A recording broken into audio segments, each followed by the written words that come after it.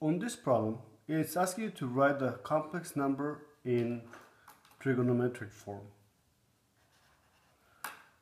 Remember, in order to be able to rewrite it in trigonometric form, I need two items. I need r and I need theta. To find r, we are going to use the formula r is equal to the square root of x squared plus y squared, where x is negative 5 square root of 3 and y it's only negative 5. So let me do the substitution. R is equal to square root of negative 5 square root of 3 square plus negative 5 square. And if I simplify this, for the first one, the square belongs to them both, so be negative 5 squared is 25.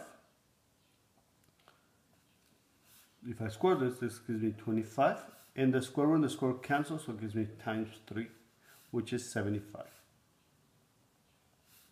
So r is equal to the square root of 75. If I simplify this negative 5 squared is 25. So therefore r is equal to the square root of 100. R is equal to 10.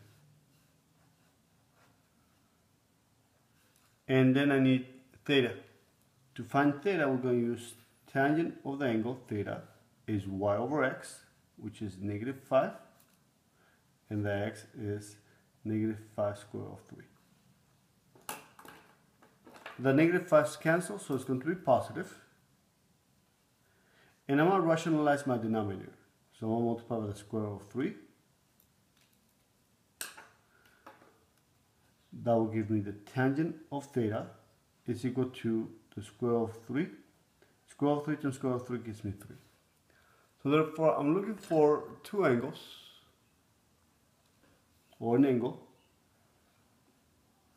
The tangent is square root of 3 over 3. So therefore, we know that's going to be our 30 degrees. The tangent of 30 degrees is square root of 3 over 3, positive. And the other positive angle is on quadrant number 3. So therefore, it will be 30 degrees or 210 degrees. And to decide which of those two angles we are using will be negative and negative. So if I plot it, it will be negative to the left and negative down. So it will be 210 degrees. So we can write down as 10 cosine I sine of 210 degrees. So therefore your answer is letter E.